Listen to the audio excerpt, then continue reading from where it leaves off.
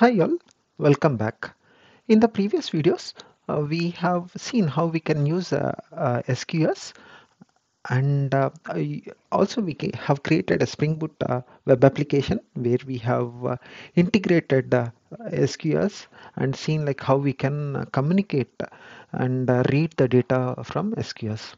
Also, in the previous videos where we have like SQS services, we also need to create a access for SQS in IAM. So in order to how to create those access, now I'll be showing you how that can be done.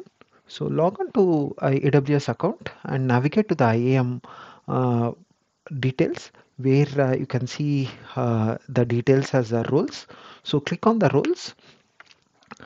Once the roles are loaded, you can click on create where you are going to create a new role and it is going to be AWS account type, and you can click on nest and you can select as SQS,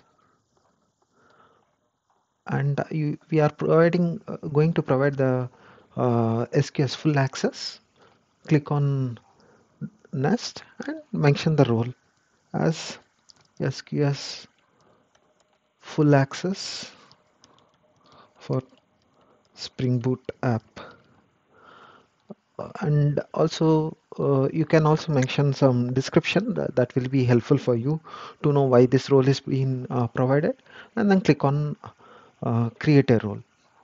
So once you click on that create a role, you can see on the top like role creating is in progress, and once the role is created you can view that role by clicking on view roles.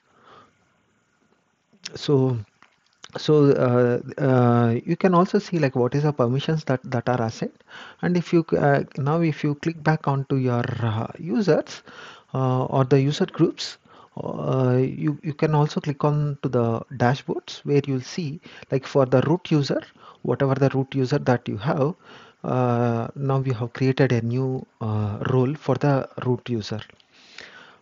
This was missed in the previous video, so that was another reason of creating a simple video how to create with IAM, which can be used in Spring app or any other application, how that needs to be integrated.